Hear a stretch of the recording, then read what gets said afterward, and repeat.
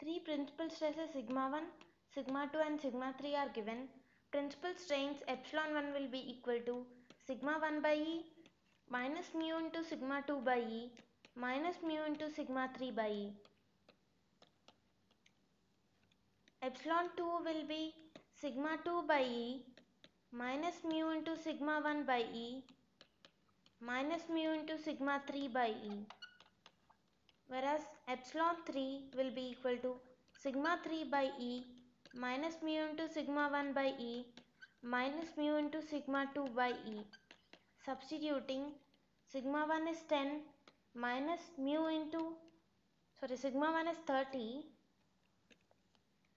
minus mu into sigma 2 is 10 minus mu into sigma 3 is 5 by E, that will be equal to 30 minus 15 mu by E, whereas epsilon 2 will be equal to sigma 2, that is 10 minus mu into 30 minus mu into 5 by E, which is equal to 10 minus 35 mu by E.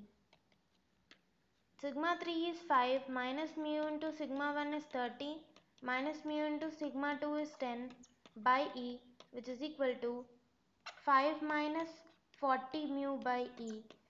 Given that it is undergoing plastic deformation, that is mu is equal to 0.5, substituting, this becomes 22.5 by E, this will be minus 7.5 by E, and this will be minus 15 by E.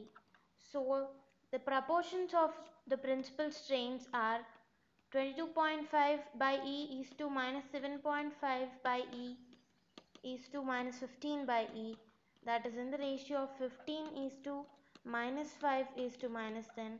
Option A.